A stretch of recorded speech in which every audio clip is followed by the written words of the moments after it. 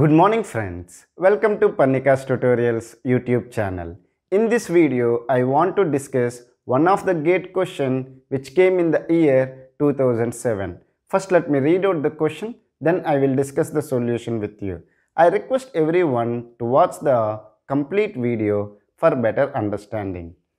The following postfix expression with single digit operands is evaluated using a stack. What is a postfix expression? Suppose if you have a plus b, this is an infix expression. When I can say that it is an infix expression, you have an operand, operator and operand. Then we can call it as a infix expression because the operator is in between the two operands.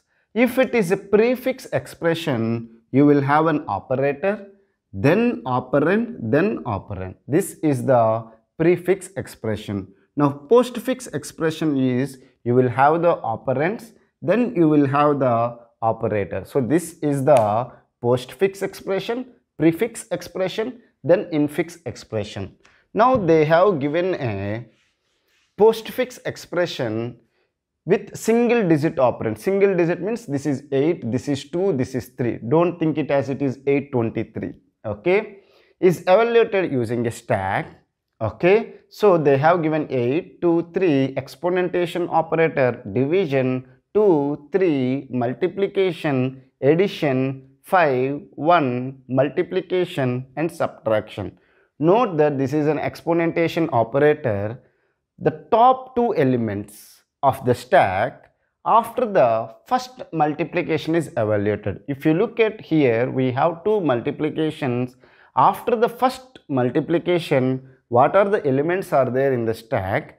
From those elements, they are asking the top two elements of the stack. Okay. Now, if it is an exponentation operator, what is meaning is that if you have 2 exponentation 3 which is equal to 2 power 3 which is equal to 8. That is the meaning of the exponentation operator or the power operator. Now as I need to execute this one using the stack, remember one point. Always we need to start from the left to the right. We have to scan the input from left to right, and whenever you are scanning, if you found that it is an operand, then you need to push it into the stack.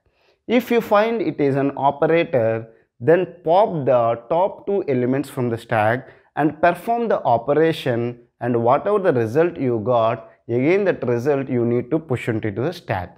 So these are the steps you need to follow to evaluate this postfix expression using the stack. So as I scan the 8, as it is an operand, okay, so I need to push it into the stack. Now 2 is an operand, again I will push it into the stack. 3 is an operand, so I will push it into the stack. Now I got an operator. Now if you got an operator, the top two elements you need to pop from the stack. Okay, you are popping the top two elements from the stack and perform the operation. Okay, you have performed the operation, so which is nothing but 2 power 3 which is equal to 8. This result you need to push it into the stack. See, already we have popped these two elements. Okay, so you will not have any elements other than the 8. Now you add this or you push this result into the stack. So you got 8 and 8.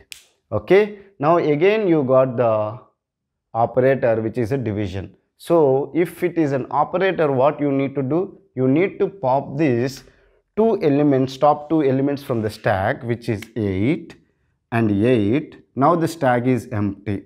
Now let me write it again here so that you will understand. Now stack is empty. Now you have to perform the 8 by 8 which is equal to 1. Now this result you need to push it into the stack.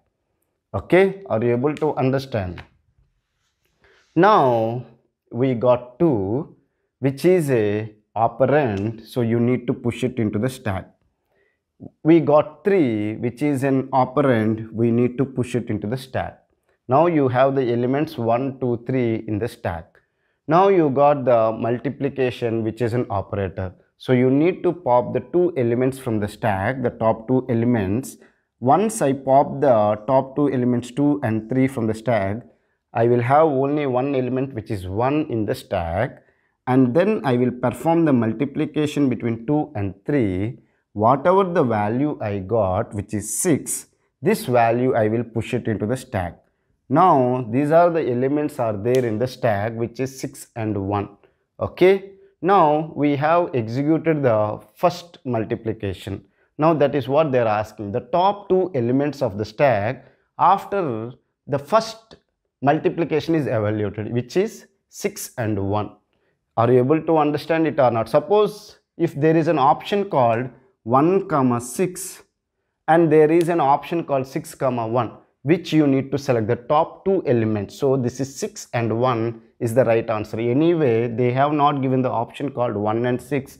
They have given 6 comma 1. So this is the right answer. Even if there is 1 comma 6, suppose in place of D 1 comma 5, if there is 1 comma 6, still you need to select 6 comma 1 because the stack is what? Last in first out. So this is the top first element, then second element. Now the right answer for this question is A. Okay, which is 6 comma 1.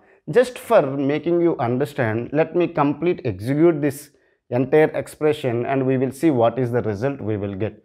We have performed the multiplication and we have 1 and 6. Now again we got scanning, we got the addition. So if there is an addition which is an operator, so I need to pop the two elements from the stack 6 and 1. I need to perform the addition, so I will get 7. Okay, are you able to understand it or not? So I got 7 here. The result I will push it into the stack. Now I got 5, which is an operand. I will push it into the stack, and I got 1, which is an operand. I will push it into the stack, and I got the multiplication. So I will do 5 into 1, which is equal to 5. And before that I need to pop these two elements. Then I will have the stack only with an element called 7. And this result 5 into 1, I will push it into the stack. Okay, are you able to understand it or not? Now we got the subtraction. Again it is an operator. So I need to pop the two elements such as 7 and 5 from the stack, and I have to perform the subtraction. 7 minus 5 is equal to 2. So the result of this expression, if you evaluate, we will get the answer as 2.